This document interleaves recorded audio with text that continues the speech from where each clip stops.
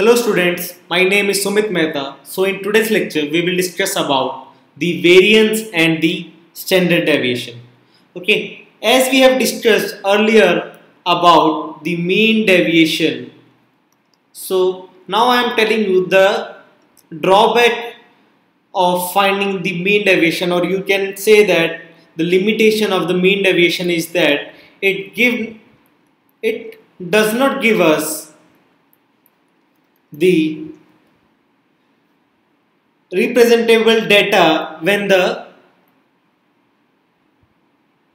it does not give representable data when the degree of variability means the difference between the two terms is very high, okay. So in that case we need to find out the variance and the standard deviation. Okay, so the formula for variance, student, is let me first write the definition of variance is mean of squares of the deviation from the mean is called as deviation from mean is called as variance.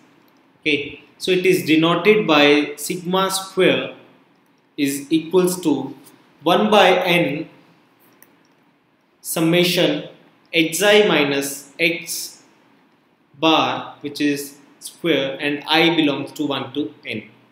Okay, so this is the formula for variance, and the formula for standard deviation is, student, standard deviation. So what is standard deviation, student?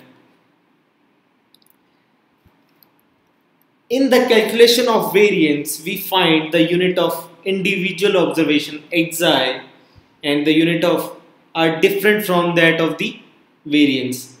So since variance involves a term like square, so for this reason the proper measure of dispersion means how much the data is dispersed from the central value, or you can say the mean value. Okay, so it is expressed as a square root of this value, and this is called as the standard deviation, means the deviation from the mean value. Okay, so this is the square root of only the variance formula. Okay, so this is how, students, we need to find out the standard deviation and variance.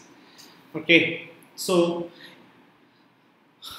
this is all about the variance and the standard deviation, student, and in the next lecture we will discuss some questions based on how to find out the variance and how to find out the standard deviation of particular set of data that is given to us.